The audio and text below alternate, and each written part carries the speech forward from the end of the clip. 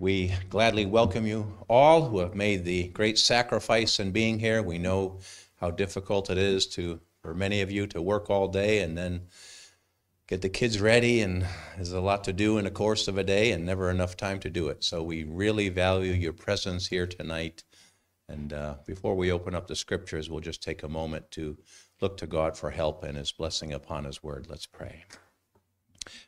Our God and Father, we draw near tonight, giving thanks for your Son, our Lord and Savior, Jesus Christ. We have been reminded repeatedly in song of the simplicity of salvation, the wonderful truth that Jesus died for me. It is all that we have, it is all that we need, and pray that many tonight who are yet out of Christ without a Savior might avail themselves of a Savior who is longing to reach and save their precious souls. So, Father, we look heavenward tonight for help from above as we would open up the scriptures together, that we might magnify the person of Christ and speak of him as the Savior of sinners. So we commit ourselves in this meeting into your care and look to thee for help and blessing as we ask it in the name of the Lord Jesus. Amen. Yesterday, I greatly enjoyed telling how God in his mercy saved my soul, how I came to Christ, and it is my exercise to continue on that theme throughout the week in the will of the Lord, and do remember the meetings as have been announced Monday through Friday at 7:30 p.m. And in coming to Christ, it's a very humbling thing, but there's one thing I'd like to add to that tonight. As you recall, I said the Lord saved me at about 5 minutes to 11 in the morning on a Thursday morning. Instead of going to school, I stayed home and asked God to save me, and he did. Well, I remember that night, my family was getting ready for gospel meeting to go to the hall, and I wasn't getting ready. My mother came to me, I was sharing this with Paul just before the meeting. My mom said, "Why aren't you getting ready for meeting? You just got saved this morning."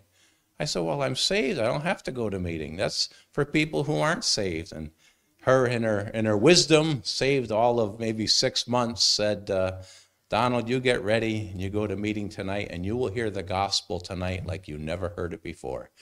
Wow, was she right. And I hope there's a young woman here tonight who will hear the gospel like never before. So, read together first in Luke's Gospel, chapter 5. And if you will allow me, I'm going to read this from the English Standard Version.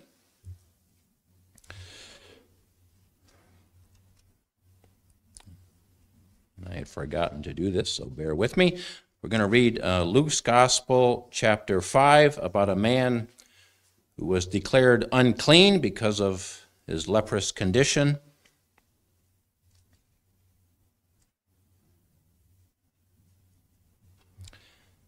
Luke 5:12 says, "While he," the Lord Jesus, was in one of the cities, there came a man full of leprosy.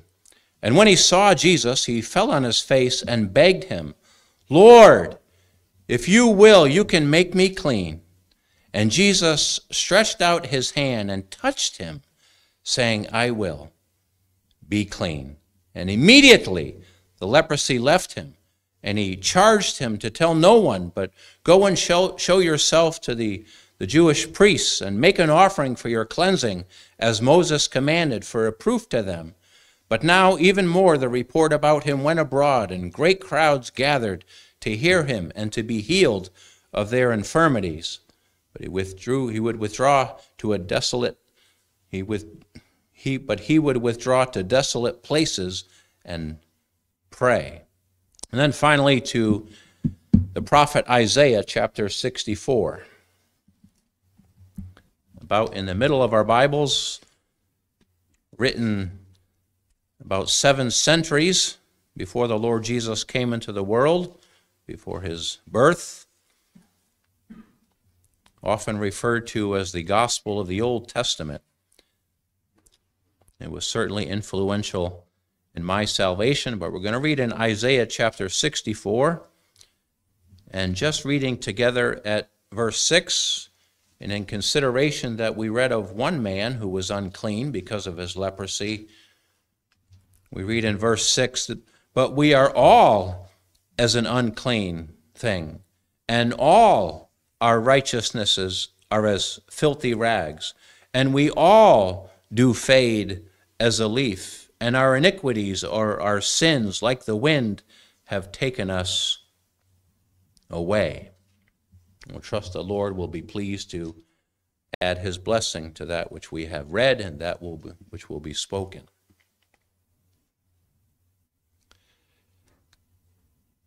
To come to a meeting takes sacrifice. To come to Christ can be done right in the seat where you're sitting. It doesn't require any physical activity whatsoever. Repenting and believing is done in one's mind. We notice when the Lord performed miracles, there is almost always, if not always, the same word mentioned over and over in every miracle. And it's the word immediately. Immediately. When the Lord cleansed a leper, the change was immediate. When the Lord gave sight to blind people, it was immediate. When he spoke to the winds and the waves and there was a great calm, it was immediate, instantaneous. And what a wonderful illustration that when God saves a sinner, it is immediate and it is oh so simple. It can be done with no physical effort and in this very seat where you are sitting tonight. It doesn't matter how old you are, how young you are. God wants you to come to Christ for salvation. And notice the acronym, the words, the letter in the words come, C-O-M-E. Who does God want to come? Sometimes we use those letters. C, children. God loves it when children come to Christ. That's what he said when the Lord Jesus was here on earth. The disciples themselves were trying to keep the kids away from the Lord. No, let them come to me. The Lord loves children, and he wants children to be saved. And then the letter O. He wants older people to come too. Older people are welcome to come to Christ. It's never too late. Doesn't matter what age you are. Or M, middle-aged people. I'm not middle-aged unless I live to be 116, but the Lord welcomes middle-aged people as well. And E, everybody. Everybody can come to Christ. You know, sometimes you go to places, and I don't like amusement parks anymore. I don't find them very amusing. But, you know, I remember a long time ago when I was, this tall, and you'd get up to that measuring line, and you had to be this tall to get onto that crazy spinning ride that I would never go on again. But I couldn't wait to get tall enough so I could go on that ride. It just wasn't tall enough. I don't have a problem with that anymore, but I don't want to go on that ride. You had to be a certain height, or sometimes you go somewhere and you have to be a certain age, and there are restrictions, but not when it comes to coming to Christ for salvation. Anybody can come. Whosoever can come to Christ. No limitations, no restrictions. Doesn't matter what you've done in your life. Doesn't matter what age group you may fall in. Nobody is so bad that they can't come to Christ. And nobody is so good that they don't need to come to Christ. I think Isaiah chapter 64 made that crystal clear. It's not only lepers who are unclean. The prophet Isaiah says that we are all as an unclean thing in the sight of a holy God. What makes us unclean? It's not something physical and external, and something just comes to my mind, and I had no intention of mentioning this, but I don't know how old I was, and I wasn't raised hearing the gospel, obviously, but I want to guess I was maybe 10 or 11 years old, and perhaps I was listening to people who I went to school with, and apparently I was developing a foul mouth, and my parents didn't like it at all. And I actually remember my mom taking a bar of ivory soap, which is, if I remember correctly, 99 and 44 1/100ths pure, and She literally rubbed it onto my teeth and in my mouth, and it was disgusting because I still remember it. Trying to get soap out of your teeth. I understand her intention. She said I had a dirty mouth and she was trying to make it clean. Well, it might have made my teeth cleaner, and I certainly was careful at what I spoke in front of my parents, but the problem wasn't my mouth, it was my heart. It's what comes out of a mouth that reveals what's within. The problem was my heart was filled with sin. I was unclean before God. And you know, maybe you're much more well-behaved in your youth than I was. And maybe you don't say those words that I did. I hope you're more well-behaved than I was. I really do. But our hearts are the same. Hearts are the same. You see, man looks on the outward appearance, and my mom was just looking on the outside, what she was seeing, what she was hearing, and her intentions were great, but didn't really fix the problem. Not until I came to Christ. And when you come to Christ, you know what happens? It changes you on the inside first. The religion that I was raised in, it attempted to change me on the outside. And to some extent it may have. But it didn't penetrate. It didn't really get to the root of the problem. It just dealt with the symptoms and failed at that. The problem was my heart, that I was unclean because of my sin. And with all the love that we have for your soul tonight, we want to be faithful in declaring what God's word says about you and me and each one of us, that we are all unclean before God because of our sin. And we all need God's salvation. You notice how many times we read of that word in that little verse in Isaiah? All. We're all unclean. We all do fade as a leaf.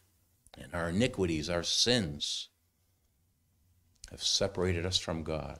There's another portion, and I believe it's in Isaiah. He identifies the very source of the problem.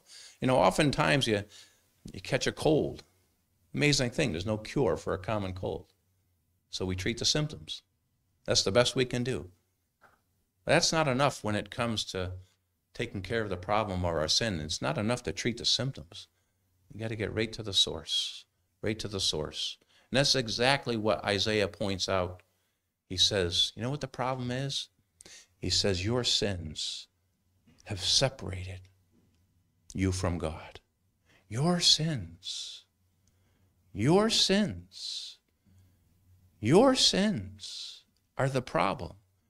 Your sins are what makes you and what has made me unclean before God.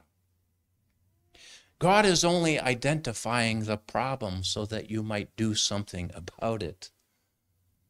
You know, it's sad that when we have symptoms in our body and we just try to ignore them, and I think as I get older, I'm doing the same thing my parents are doing and my in-laws are doing, is, you know, just ignoring the symptoms and hoping they go away on their own. You know, it's been 3 months and no. Look at the symptoms. They're revealing a problem that's inside. It's right in our hearts, right in our hearts. We are all as an unclean thing. So we know who can be saved. The children, the older ones, middle-aged, everyone can be saved. When should we be saved? I have a stepbrother in Pennsylvania. He was 4 years old. His parents kind of doubted when he made a confession of faith in Christ, and they wouldn't doubt it now. 4 years old, not too young. You could be 100 years old, not too old. Anybody can come to Christ, whosoever. It's a wonderful word, isn't it? I love it when parents give their children scriptural names right from the Bible, you know. And I like to say, mine's in the Bible. Donald's in the Bible. John 3:16, look in the middle. Whosoever. I can remember Gene saying, put your name there. Put your name there. So my name is there. I'm whosoever. Whosoever will. Whoever's willing may come. And so we have in this portion that we read of a man who is unclean because of leprosy. And I would have done in that day what every other person was doing. I would have stayed clear of that man. He must have lived a tremendously isolated life. And I look back on COVID, and I had it 3 times, and I remember the worst part of COVID was not how I felt. It was the isolation. It was the isolation. Especially the first time I had it. It was really early. Still went to work, and pretty much everybody had it. And you just went home, and you kind of locked yourself in a room for a week. Horrible. Symptoms I didn't mind. And I'm sorry if you had symptoms far worse. And I know people who did, and I know somebody who died from it. But for me, it was the isolation that was the worst. Away from family. That's what this man's life was like. Not for a week, but who knows how long it may have been. This man had leprosy, and everybody knew it. And he had to make sure that everybody he approached knew it. He had to announce it. I'm unclean. And here, for some reason, this man is coming to Christ. He's coming to Christ. I wonder what he knew. I wonder if he considered, would the Lord receive him as he was in his unclean state? Or would he too send him away?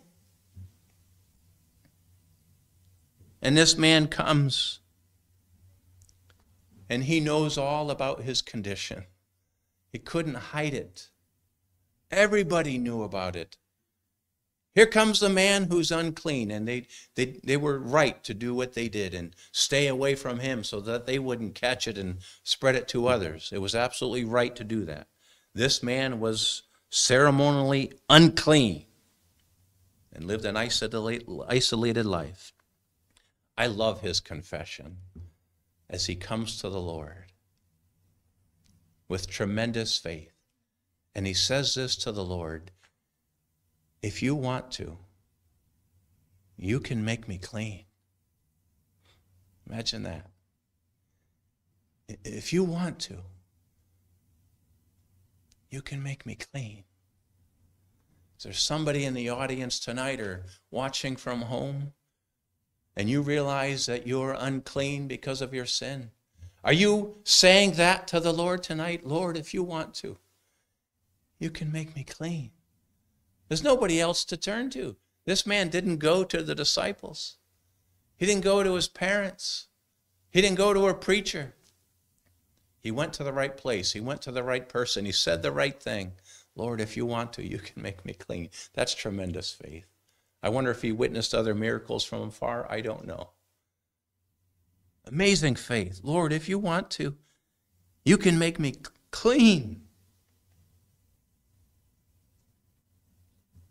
Notice the cure. What does the Lord say in response? He says, if you want to, and the Lord says, I want to. I'm willing.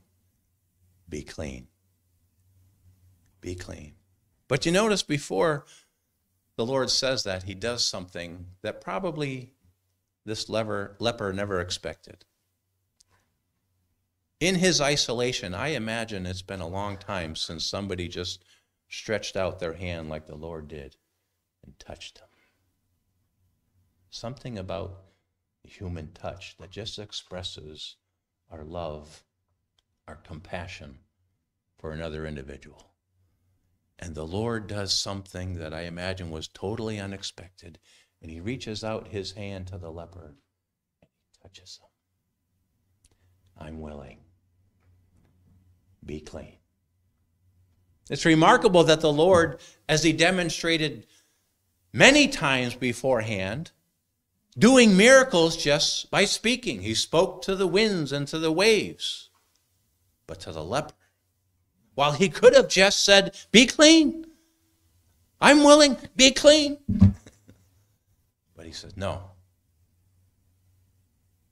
Be clean. What compassion.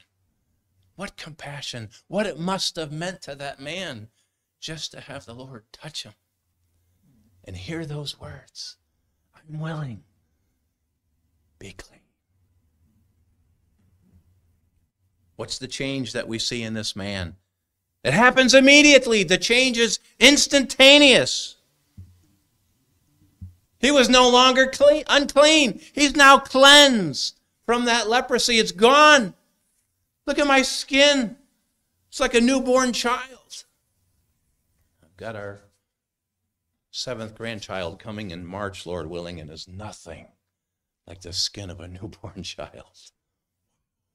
It's just like so pure and hasn't been exposed to the sun like my leathery face, and just so soft. I imagine that's what it was like for that man. Now, what a change. What a change. It was an outward change that was evident to all. And you know, when God gets a hold of a sinner and they come as they are in all their uncleanness because of their sin, and they cry out to God, Lord, make me clean. He doesn't wait. He doesn't make you go through a process. He responds immediately. Let me replace that word, if I may, instead of saying clean. Lord, save me. You ever cried that out to God? I'm unclean. Lord, I want to be saved from my sin. The moment I cried that out, he saved me. Didn't make me wait in my misery a moment more than was necessary. Immediately, as I stated last night, I was in tears in my bedside, wanting to be saved, and it wasn't until I asked God to save me, he did immediately. And just remember, I couldn't see it, but I know there was a big smile on my face. I'm saved. I'm clean. I'll never be in hell. I'll never perish in my sin. I'm saved, and I'm saved forever. There was a change in this man's life and a change internally. Oh, I can imagine the love he had for Christ at that moment and appreciation of what he had just done for him, just by the power of his spoken words. How much more we appreciate our Savior because he loved me and he gave himself for me, that he died on the cross for me. And as we sang repeatedly, Donald, why are you going to be in heaven? 4 words. That's all I need. 4 words. Jesus died for me. Not, here's a list of things that I've accomplished in my life. Not that I'm a good person, and no. Jesus died for me. That's all I have. I am resting my eternal well-being on 4 words. And every believer is doing the same. Jesus died for me. That's what I understood. That's how God saved me. 4 simple words. What a wonderfully simple and yet profound truth. Jesus died for me. Can you say that? Children, older ones, middle age, everybody, whosoever. The change was immediate in that man's life. The Lord stretched out his hand and touched that man. In closing, I just want to draw your mind to this. It would be a little while later that again the Lord Jesus would stretch out his hands upon a cross to show mankind the love of God. There were 2 things at least on display when the Lord Jesus died on Calvary. God's great love for mankind and man's hatred toward God, both on full display. When my children were little, my baby's almost 30, wow. When my children were little, we'd read together at nighttime, read them a story, sometimes act it out. And then they would say, Daddy,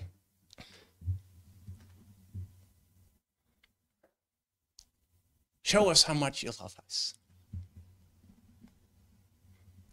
And I would just stretch out my arms as far as I could. That's how much I love you. I want to do what the Holy Spirit desires to do tonight for you, to point you to Christ. And if you can imagine him there long ago, hanging upon a cross with nails in his hands and his feet, with his arms outstretched, showing the world just how much he loves you. He was willing to die for you. He was willing to shed his life's blood for you, so that you can say, Jesus died for me, so that you could be made clean from all your sin, so that you can spend eternity in the presence of a holy God without fear, but looking with great anticipation that someday I'm going to be in the presence of God, my Savior, and I'm going to bow down before him and say, thank you, Lord, for saving my soul. Thank you, Lord, for making me whole. Thank you, Lord, for giving to me thy great salvation so rich and free. I'm looking forward to that day. I'm not looking forward to dying, but I'm looking forward to what's afterward, to spending eternity with my Lord and my Savior. And thank him forever. Thank you for loving me. Thank you for dying for me. I was 16 years old when the Lord saved me. And some of you here are much younger than that. You can be saved. Don't wait till you're older. Come now. Come tonight. Not to me. Come to Christ. Right where you're sitting. As you will continue to hear the gospel. And as we seek to speak highly of the Lord Jesus and the power, the ability that he has demonstrated in taking a person who was unclean because of his leprosy and making him clean in a moment of time. And what he did physically for that man, he is able to do for anyone spiritually. Is made unclean because of their sin, and in a moment of time, he is willing. He's ready. He's willing. He's able to save you, to make you clean from your sin. And I trust that by faith that you might come to Christ and say with the rest of the believers here tonight, Jesus died for me.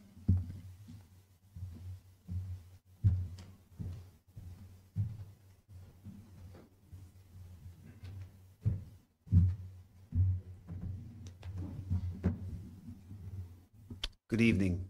If you could turn in your Bibles to the book of Isaiah, if you're not still there, just a couple chapters away from where Mr. Labbe was speaking, Isaiah 53.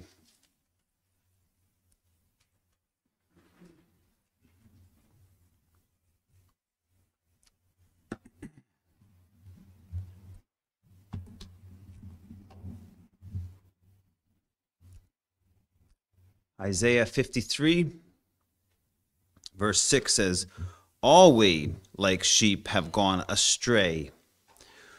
We have turned everyone to his own way, and the Lord hath laid on him the iniquity of us all. The Lord really poured out or caused the son of this passage to feel the judgment for us all, is what the verse is saying. Turn to the book of Jonah. Jonah chapter 1. Just for the remainder of the meeting.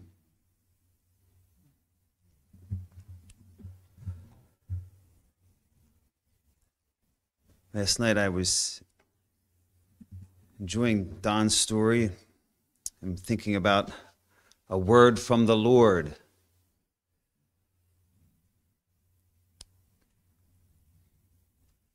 Jonah got a word from the Lord. The book of Jonah starts off with those words. Now, the word of the Lord came unto Jonah, the son of Amittai, saying, arise, go to Nineveh, that great city, and cry against it, for their wickedness is come up before me. But Jonah rose up to flee unto Tarshish from the presence of the Lord, and went down to Joppa. And he found a ship going to Tarshish. So he paid the fare thereof, and went down into it to go with them unto Tarshish from the presence of the Lord. And that wasn't the word of the Lord. Verse 4, but the Lord sent out a great wind into the sea, and there was a mighty tempest in the sea, so that the ship was like to be broken. Then the mariners were afraid, and cried every man unto his God, and cast forth the wares that were in the ship into the sea, to lighten it of them. But Jonah was gone down into the sides of the ship, and he lay and was fast asleep.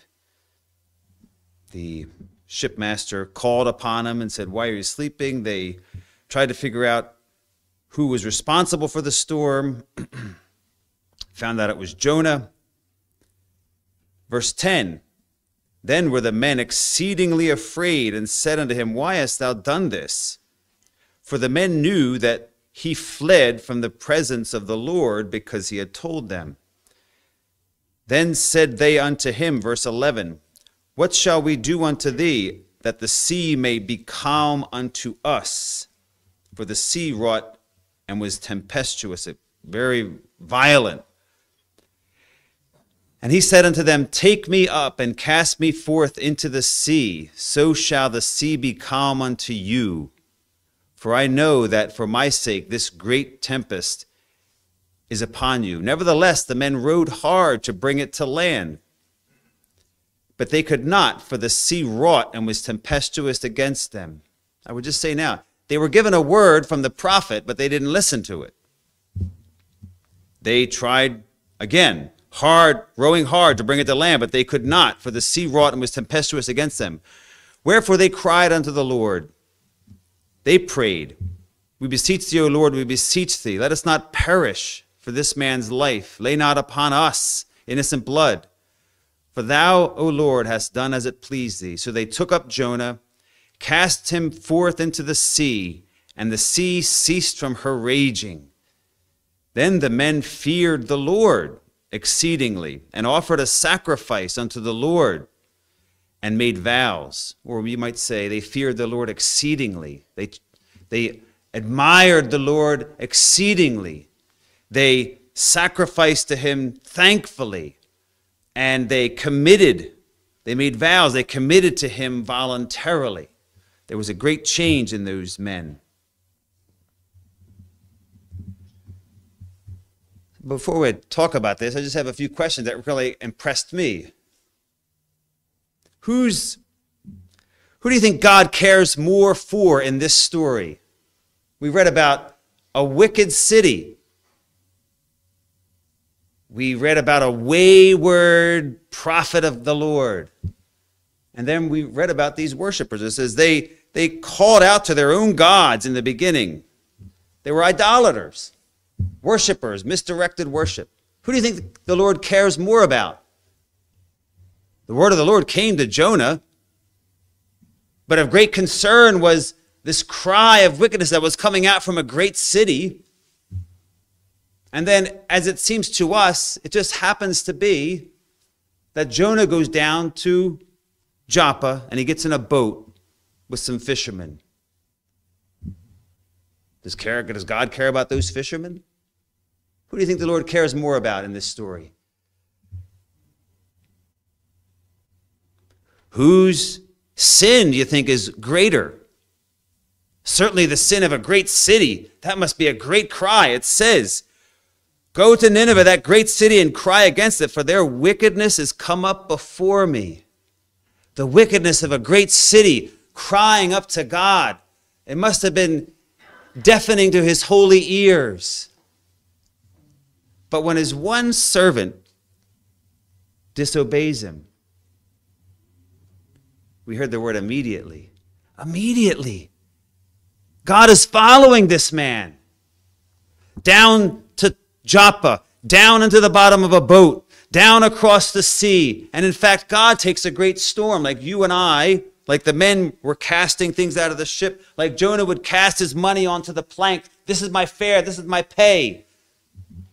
Like men were casting lots. All these things are cast. God just picks up some wind and he throws it onto the ocean.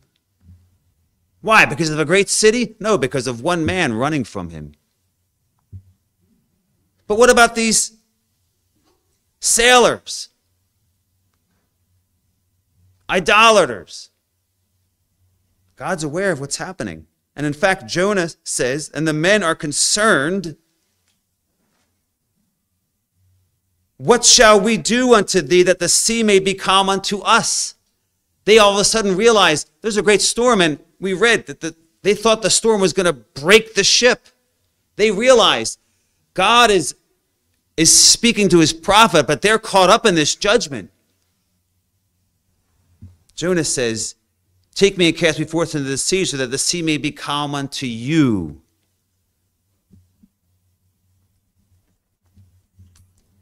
Whose sin's greater? The sin of a great city? The sin of a wayward prophet? Or the sin of sailors who have been worshiping idols for who knows how long? One other question. Whose cry, whose prayer do you think God cared more for? Whose prayer? We didn't read about two of them. We didn't read about Jonah's prayer. That's going to come in the next chapter. We didn't read about the prayer of the city. That's going to come in the last chapter.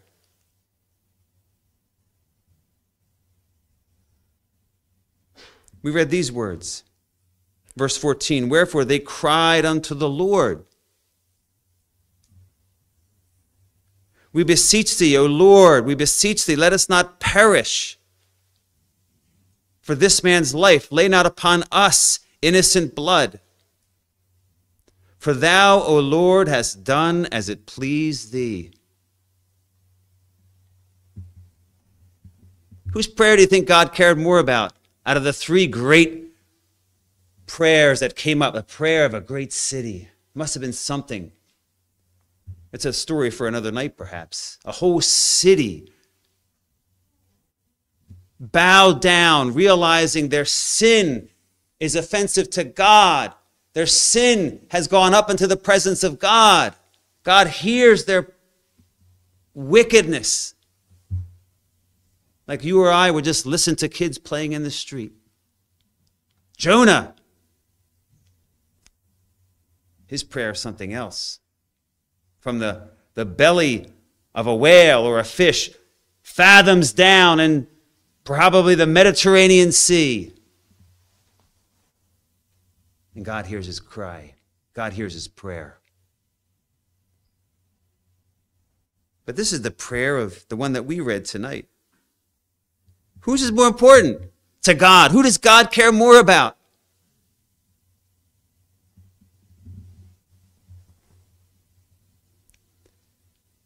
It must have been something for these men, these mariners, these sailors.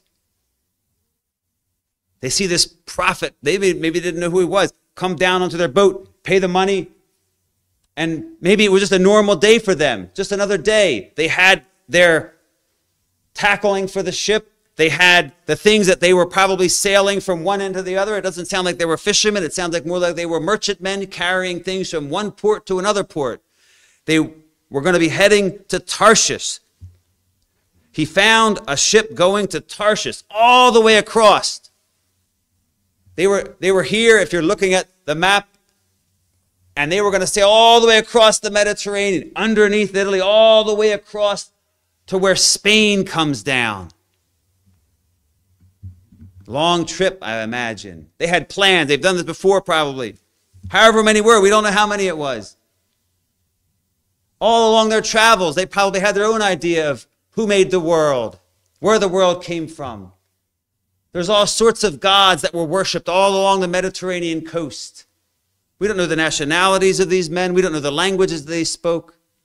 But they were able to communicate with Jonah. So they at least shared a language.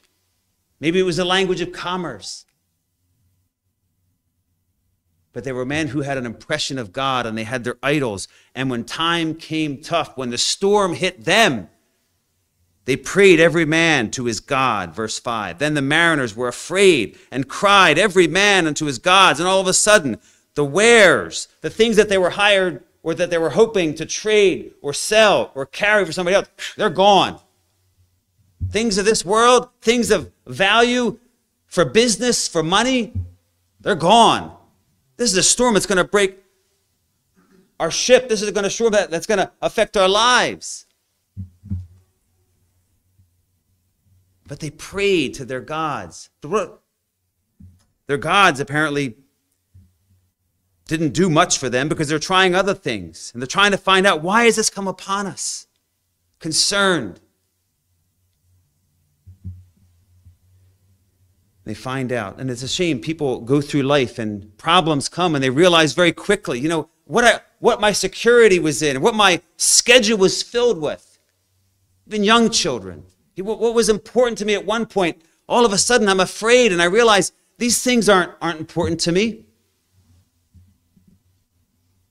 We have this chart behind us. Very important concepts are represented on that chart. Life, death, heaven, hell, eternity, your soul. These men all of a sudden very quickly realized what was important. And it wasn't our boat. It wasn't our schedule. It wasn't the things that we were carrying. It wasn't the things that seemed so important to us. I said, wait a minute, there's a man sleeping. Let me go see. The captain goes down and says, you need to wake up and call upon your God. I'm sure it was remarkable. Here is pagan idolaters, and they're having to ask a prophet, a preacher, would you pray, please? And the preacher having to be reminded by idolaters, people who didn't know the one true God. Oh, they're asking me to pray. I got to wake up and pray.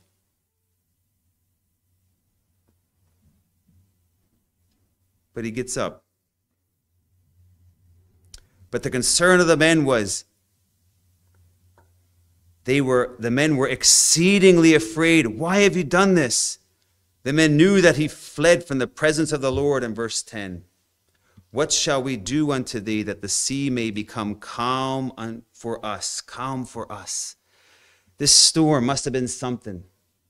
A great storm that God threw. And the sea and the waves. Just maybe some of you have been on boats before.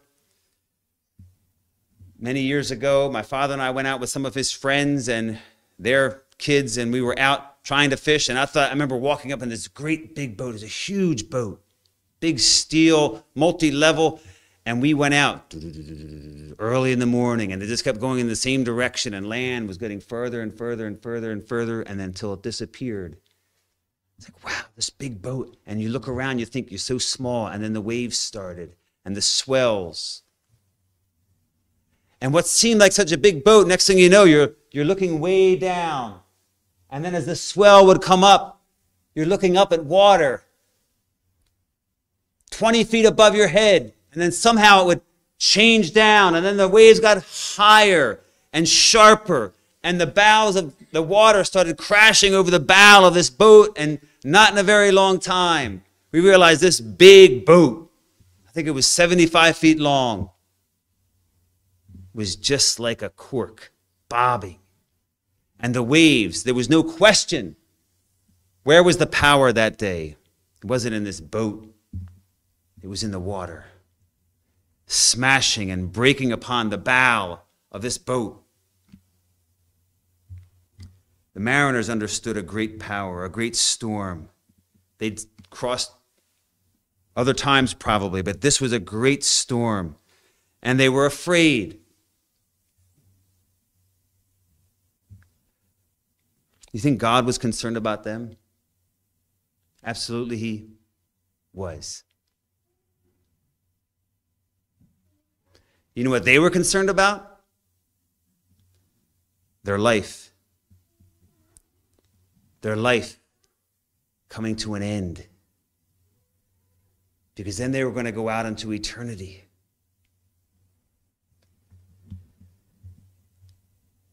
God sends them a message.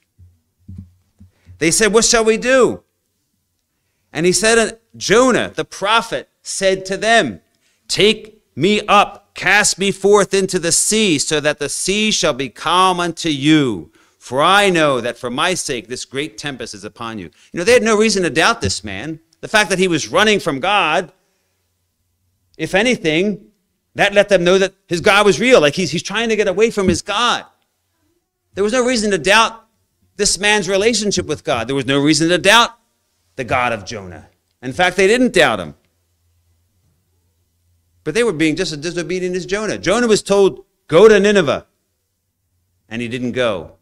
These men, nevertheless, verse 13, the men rowed hard to bring it to land. They were already told, they got a word from God. Nevertheless, the men rowed hard to bring it to land, but they could not, for the sea wrought and was tempestuous against them. Why do people, young or old, go so far, so long in life, down that broad road, trying to get to a destination that they're never going to reach on their own? Why do we go so long down a road looking for peace that's never going to be found on a road? The road of life without Christ. Why do people work so hard to ease guilt of things that we did when we were a child, when we're never going to find forgiveness or the ease of guilt on that road? The things that we do at the ages of some of you, they follow you. Then you never get rid of them. You realize Mr. Labbe was talking about a foul mouth, an unclean mouth, things that he said. He still remembers them at his middle age that he is right now. How come he doesn't forget? Because he remembers. He remembers what he did. How come I remember? I remember what I did. It matters what we do. And not just to us, to a God who's watching, who's following us, who's following his servant, Jonah, as he's hearing the cries of a great city at the same time while he's watching these mariners that he has followed their whole lives, all their lives. They've been oblivious to him. They've even gone after other gods. And now they're not listening to his own word. Don't go long. Don't go any further than tonight. We've already heard the gospel. Why would you want to go another day trying to make it on your own, trying to go on your own? I know we've heard the gospel before. Nevertheless, the men rowed hard to bring it to land. Finally, something clicked. And what did they do? They did exactly the word that the prophet of God gave to them. They picked up Jonah as hard as it was, and they threw him over the edge of the ship, and he disappeared, and the sea was calm. It says there was a great calm. The sea ceased from her raging. I don't think they saw a ripple. I don't think they saw the ship, the fish. I don't think they saw Jonah anymore. But what we do know is the sea ceased from her raging. And it was for them, because Jonah said, take me up and cast me forth into the sea, so the sea shall be calm unto you. Calm unto you. They understood this calm was for us. That man went under the waves. That man went into the sea. That man has faced certain judgment from God so that we might face this great calm. No wonder the men feared the Lord. They're not idolaters now. Whatever was left in of their gods that they were worshiping, they probably, who knows what they did with it. They feared God exceedingly. They offered a sacrifice out of thanksgiving, thankfully. And they committed unto the Lord. They made vows. They made promises to the Lord voluntarily. God didn't tell them to do that. This was a great change. But why did they go so long? Why did they try? Why did Jonah leave the Lord try to leave the presence of the Lord? Why is the wickedness of Nineveh rising up? Well, we've read it all in Isaiah. All we like sheep have gone astray. Don't look at a great city of, it's like, oh, how wicked was the wickedness of wicked Nineveh. And how could Jonah try to run from God? Why would he do that? And these mariners, why were they idolaters? And why would they not listen to the word of God that they were given the first time? All we like sheep have gone astray. We have turned every one to his own way. And it's like we're rowing and we're trying and we're going down that broad road, trying everything but the word of the Lord that God has given. And what's the word of the Lord? The Lord laid on him the iniquity of us all. There was a great storm that came out that day that the mariners hadn't faced before. Well, I can tell you there was a great storm that crashed down on the Lord Jesus Christ at Calvary where we heard. It's never been seen, never been felt, will never be felt again by anyone. A great storm of judgment when the Lord God laid on his Son the judgment for sin. And there was no calm for the Lord. There was no going under it. He endured it all until the storm was exhausted. And he said, it's finished. And the judgment and the payment for sin was done. And for you and I, there's a great calm. There's great forgiveness. There's great peace. Turn to the Lord Jesus Christ. Stop rowing, trying to do it on your own. Just listen to the words of the gospel of the Lord Jesus. The gospel from Isaiah as we heard. All we like sheep have gone astray. We have turned everyone to his own way. And the Lord laid on him the iniquity of us all. Thank you for listening. Let's pray. Our Heavenly Father, we are thankful for these stories of a leper who could turn to the Lord Jesus Christ. And really a vessel full of men who could also individually turn to God and find a relationship and find blessing. We thank thee for the Lord Jesus Christ, for what he has done at Calvary. Again, we are reminded of him and that great work and the great offer being presented tonight through thy word, through the gospel. Bless young and old here personally, and for all those online. We look to thee, our God, thankful for the night, thankful for the Lord Jesus, thankful that he can save, in whose name we pray. Amen.